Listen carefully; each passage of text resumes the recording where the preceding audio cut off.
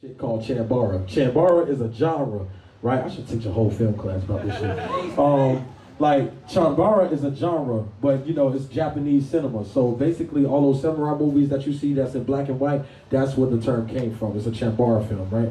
And those films was like made popular by this guy named Akira Kurosawa, which is the guy who I pretty much modeled all the. He made Seven Samurai. He made a movie called Yojimbo. Yojimbo translates Japanese as bodyguard, and that's where they got the whole premise for Fistful of Dollars. And that's why Clint Eastwood is the character with no name, because in the Japanese cinema he has no name. But in the second movie, Sanjuro, it's his actual name. You get me? So I ended up naming the song Sanjuro because like it just sounded like something that you would hear in those Japanese films with the way it sounded with the horns with the blah, blah. And then Cardo made the beat. If y'all know who Cardo is, Cardo produced a lot for Kendrick Lamar, if y'all know. Yeah. And basically me and him was talking and I was like, what was the inspiration behind the beat? Because it just fit. And he was like, oh yeah, man, I was just really into spaghetti western films, man. Not without even talking to him. Like, you know what I'm saying, or telling them anything about the project, he was just like, this song was influenced by Spaghetti Western. So I was like, oh, I need this. So ended up being on the project, put 454 on it, or 454, put them on it, and that's how the song came to be. And I was just like, at first I was gonna name it some other shit, and then I was just like, you know what, man, just name that bitch Sanjuro, and that's it.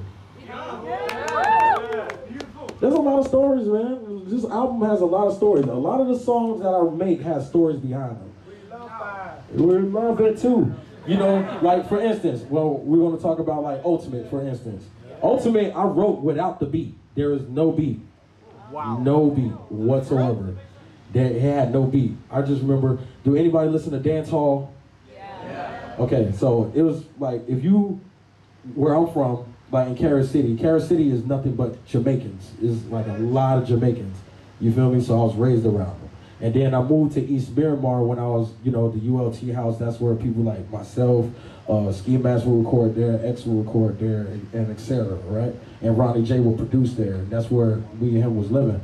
So I remember when he had that beat, and he sent me that beat 2 years before I even made Ultimate.